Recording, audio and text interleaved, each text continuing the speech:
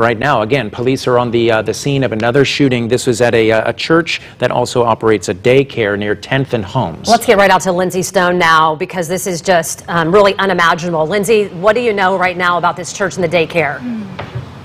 We just spoke with police moments ago, and they confirmed, I mean, I can't even believe this is coming out of my mouth, that a woman dropping off her children was gunned down right in the parking lot of that daycare, right in front of her children. We've not been told how many kids she has, but we know that her children weren't the only witnesses. This is right in the middle of drop-off. We're talking about 7:20 this morning, and we know other parents and other children saw this happen this morning. I'm going to step out of the way here.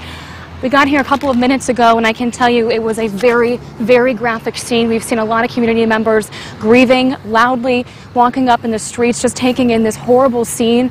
Police are telling us that multiple shots were fired. They haven't said how many, but we do know a woman has died this morning. Now, as you just mentioned, they are escorting all of the children out of the daycare, out the back entrance, down an alleyway. They believe right now that they have a person of interest, a suspect. They've not released that description because they've had different descriptions from witnesses, so they're not releasing a suspect's description at this time. There's no one in custody, but right now police are working to get answers right now. Again, this is just a horrible situation. Police, kind of said very emotionally to me that there are a lot of people who are upset this morning. A lot of kids, a lot of parents saw this, again, happening at 7:20, right in the middle of that drop-off time.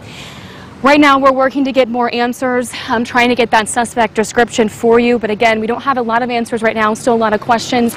We're pretty far back from the scene right now because unfortunately, as I came upon this is a very, very graphic scene, one of the worst I've seen, and to just think about the fact that her children saw this is honestly, Angela and Zach, just unimaginable right now. So we're going to work to get that suspect description. Police did want to mention they don't believe that this is a threat to the public. They believe this is some sort of targeted attack. So we're going to work to get the information to you as soon as we know more. We should have an update hopefully in about 45 minutes. I'll send it back to you both in the studio. Lindsay, thank you. Yeah, I had reached out to Charity Church Child Care Center when we first got this information, and the woman was a bit frantic, just saying that all of the kids were safe.